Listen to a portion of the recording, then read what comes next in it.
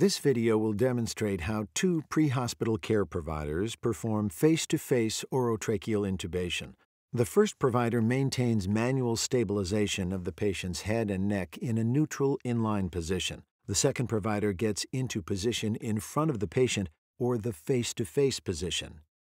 Using the left hand, the second provider opens the patient's airway. The laryngoscope is held in the right hand with the blade on the patient's tongue. The laryngoscope's blade moves the tongue down and out rather than up and out. The second provider visualizes the desired landmarks, the epiglottis and vocal cords. Looking into the airway from a position above the open airway provides the best view. Using the left hand, the second provider passes the endotracheal tube between the patient's vocal cords to the desired depth. The second provider inflates the cuff with air to form a seal and then removes the syringe.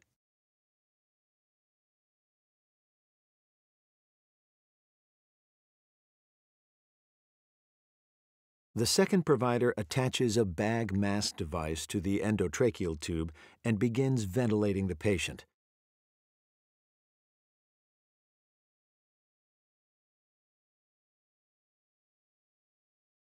Once proper placement of the endotracheal tube has been confirmed, the endotracheal tube can be secured in place.